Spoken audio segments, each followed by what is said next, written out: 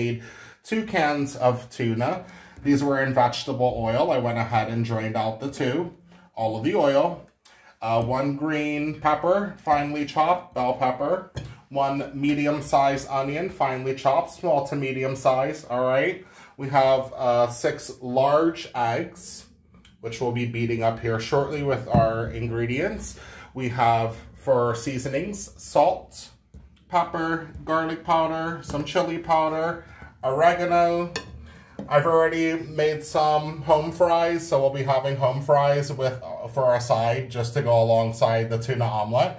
I seasoned them with a bit of salt, some garlic powder, and just a touch of oregano as well for some really, really good flavor. All right, we'll get everything propped up and get started with our delicious tuna omelet. So we're gonna do both of the cans, one after another. Second can of tuna.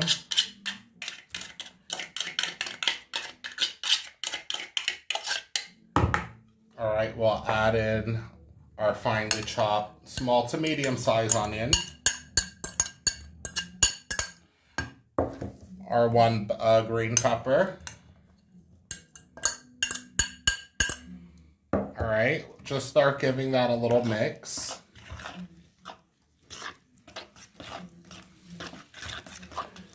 Looking beautiful, smelling great too. The smell of the bell peppers and the onions, amazing. I'm gonna start with a bit of the seasoning. So we're gonna start with a bit of salt for taste. Add to your liking, not too much.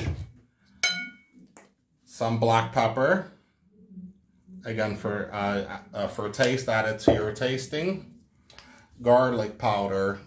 This gives this omelet a delicious taste. Garlic with any type of fish is just amazing. And this omelet makes it even better. And for whoever likes food just a tad bit spicy, we like our food just with a little extra kick in this household. So I'm gonna use a bit of chili powder, just a couple bits of that as well. Not too much. It's not really coming out that well using the small. And let me try the big one. All right, that should be fine. And we'll add in our oregano. Again, oregano is gonna give the omelet a really good flavor. Tuna omelet with the green peppers and the onions. Let's give this a nice beating. Mix up your egg mixture nice and well. With the tuna, everything mixed in together, because all of those flavors are gonna be all around the omelet.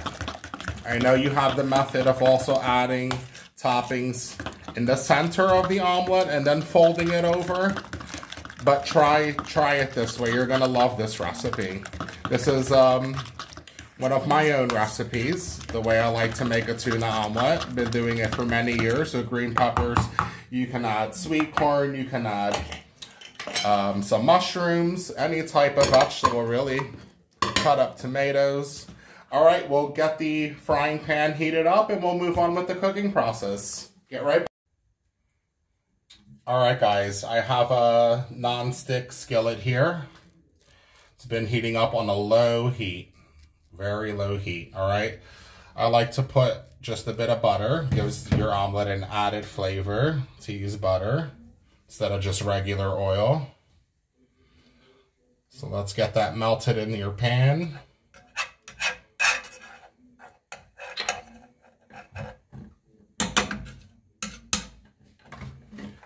Just gonna grab my egg mixture. Look at that. It's smelling really good. All right, as soon as this heats up just a few more moments, we'll go ahead and move forward with the egg cooking. All right, get right back to you guys. All right, the butter's been heating for about a good minute and a half, so I'm just gonna slowly pour in my egg mixture.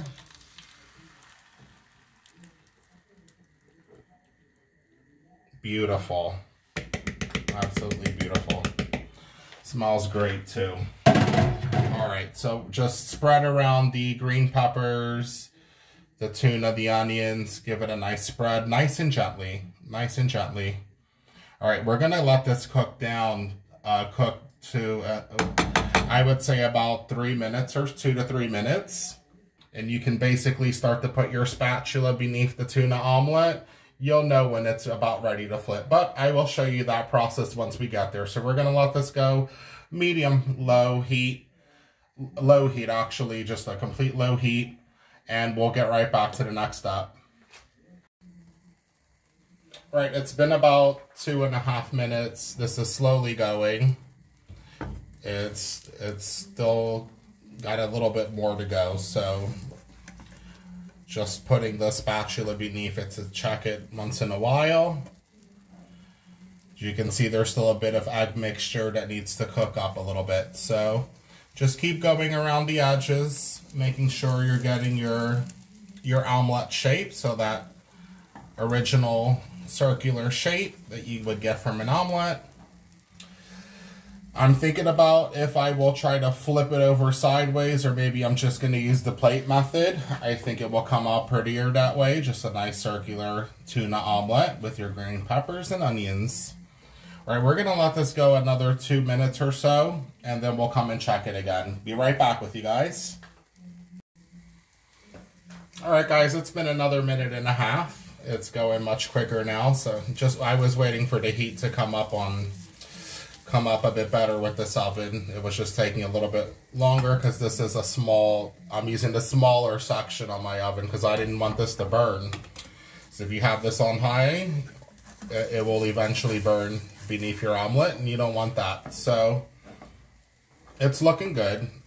I'd say it's been about 4.5 minutes just on this side, almost 5 minutes, just on a really low heat. And I'm just letting it cook down. It's smelling amazing. Sincerely, if you guys were here to smell this, just the mixture of the green peppers really, and that butter as well.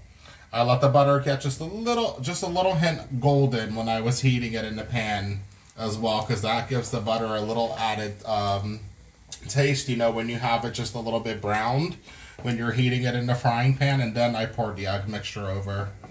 All right, I'm gonna see if I can flip this over. All right, guys, I decided to use the plate method. So basically, I put this plate over the frying pan, hauled it down firmly, and quickly flipped. So this has been flipped over and cooking away for another 3 minutes, 3.5 minutes. So I would say roughly 4 to 5 minutes on the first side. If you're on a really low heat, chuck it, you know, occasionally with your spatula. If you feel like it's ready to flip, you know, check the texture as you're cooking it, going around your delicious tuna omelet. When it's ready, flip it over, another 3 minutes on that last side, and I think we should be good to go. All right, we'll plate this up, and we'll get right back to you on the last step here. All right, guys. So roughly another 2.5 minutes. I just turned off the heat. Let it go for another minute with the heat off. Use the plate method again to flip it over, and it came out beautifully. Beautiful. Here we have it, our delicious tuna omelet with green peppers and onions. Smells great. I'm gonna cut this into 4 pieces, as I stated earlier, so just right down the middle. And then right down this side here as well. Just right down the middle. All right, let's plate this up. Oh, it's smelling so good. Can't wait to try it. Here we are, just so you guys can have another look. Oh, I wish you guys were here to see this and smell this. You guys accept a bite? Tuna omelet with those green peppers. I'll let you know, this is a great recipe. Green peppers and onions with eggs. Definitely a great combination. All right, as I said at the beginning of the video, we'll be having our tuna omelet with some homemade French fries. And that's it.